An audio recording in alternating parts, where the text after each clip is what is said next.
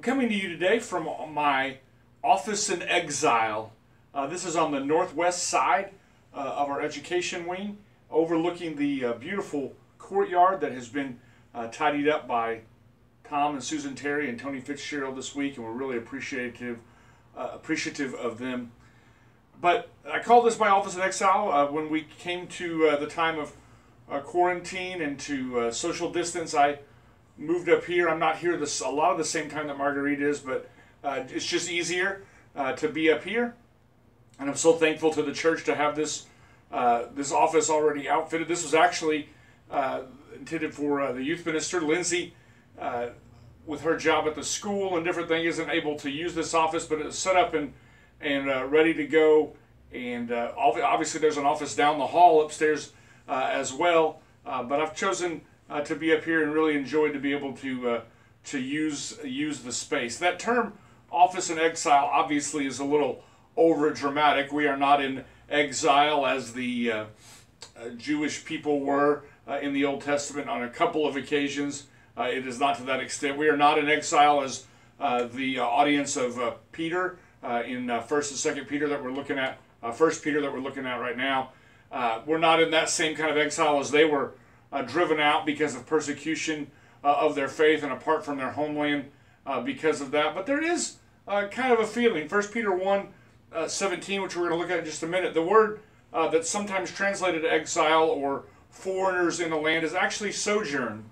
The idea that we're in a different place at a different time. And there's a lot about this time that feels that way. We're in an interesting position now where some things are opening back up, and each of us individually are trying to make the decision what is best for our health, but even perhaps equally as importantly, or in some ways more importantly, what is better for the health of others in getting out and those kind of things. Things are sort of opening up, and we as a church, as a community of believers, have to make that decision and just really feel like right now, at this moment where we stand right now, it is just continuing best for us to have these online services and have those opportunities and kind of stay out of the building for the time being. We'll continue to look at that and continue to evaluate that, but that 1st of May opening for many things in our state will not most likely pertain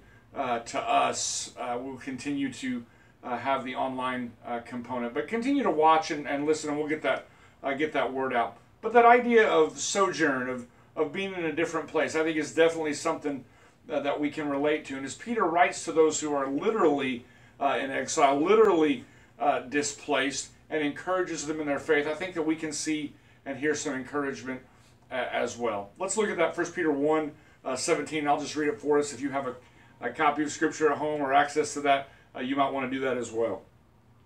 Since you call on a Father who judges each person's work impartially, live out your time as foreigners here in reverent fear. For you know that it was not with perishable things such as silver or gold that you were redeemed from the empty way of life handed down to you from your ancestors, but with the precious blood of Christ, a lamb without blemish or defect. He was chosen before the creation of the world, but was revealed in these last times for your sake. Through him you believe in God, who raised him from the dead and glorified him, and so your faith and hope are in God. Now that you have purified yourselves by obeying the truth, so that you have a sincere love for each other, love one another deeply from the heart. For you have been born again, not of perishable seed, but of imperishable, through the living and enduring Word of God. So he says, because you are in this place, and because you are in this time, and because you still want to follow God, live in reverent fear. And there's lots of discussions about, I didn't think we were supposed to be afraid, but we're supposed to fear God. And many of you have heard those discussions back and forth. The idea of reverent fear is not an afraid, it's not a scare. It is a respect and a reverence and a dependence upon the holy God who has called us to himself. And so now we live. We got to keep on living. And how do we do it? He reminds them of their condition under God because of the saving work of Jesus Christ. You were not saved by stuff. You were not saved by your routine. You were not saved by your homeland. You were not saved by those creature comforts. You were saved by imperishable things. He's not demeaning those things. But those things, silver and gold, as he mentions, fall away. But the imperishable things by which we were redeemed, by which we are saved, by which we are established, the faith and hope that we have in Christ, those things do not change. Those things are immovable. We are set on those things. You have been liberated. That word translated ransomed or redeemed can also mean liberated. You are free.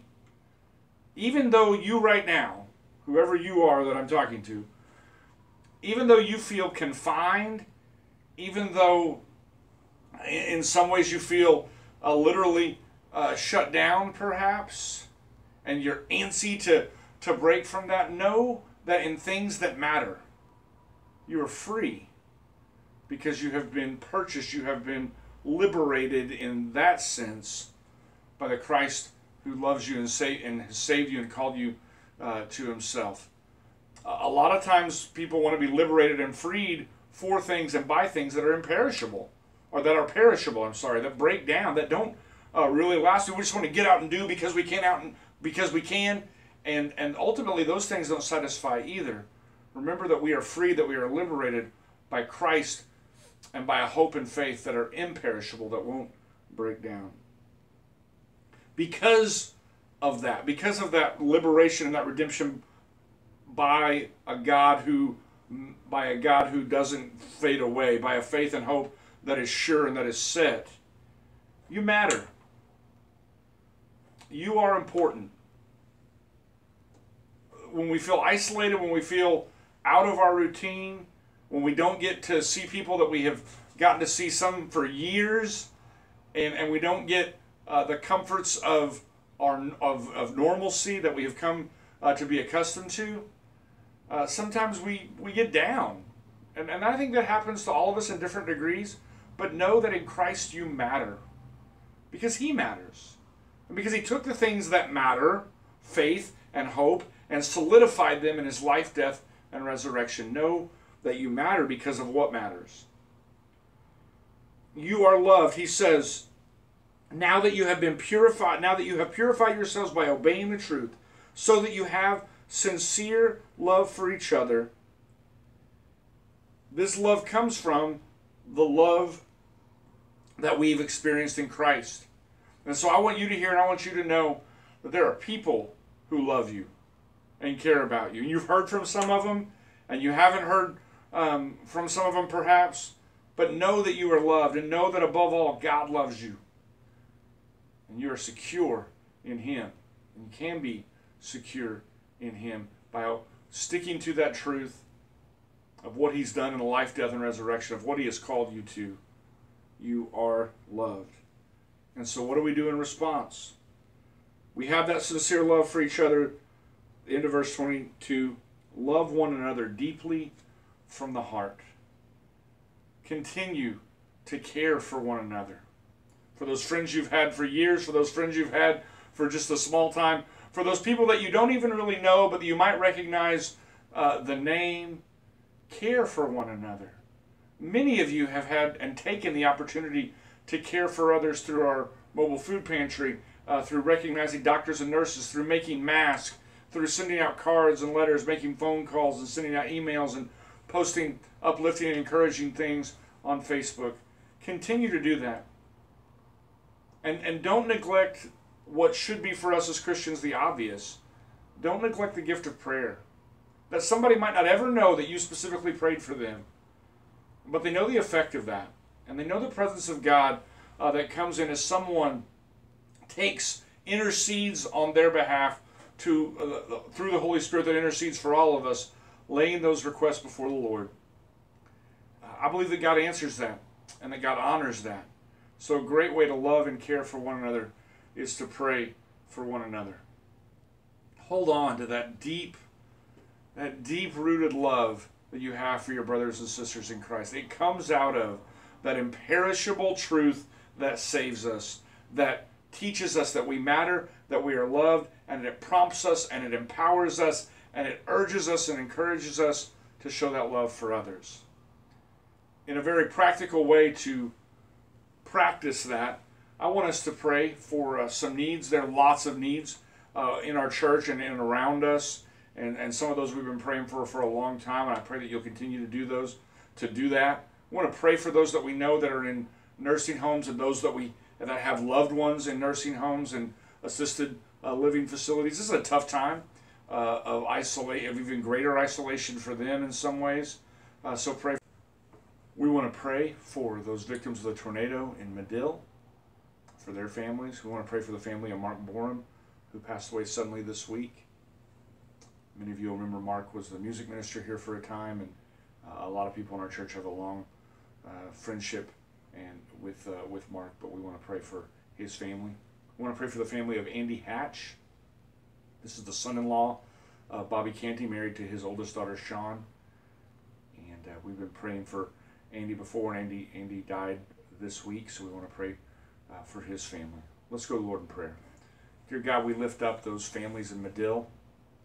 We ask, Lord, that you would be with them in what is a difficult time and just complicated by the circumstances that we're in. We pray, Lord, for them. Pray for the family of Mark Borum. Thankful for the opportunity to show some love to his family, and Lord, we just pray that they might know your presence in what is a difficult time. In many ways, Lord, in the same way, we pray for the family of Andy Hatch in confusion and frustration, in the pain. God, we pray they might know your presence and peace. It's in the strong name of Jesus I pray.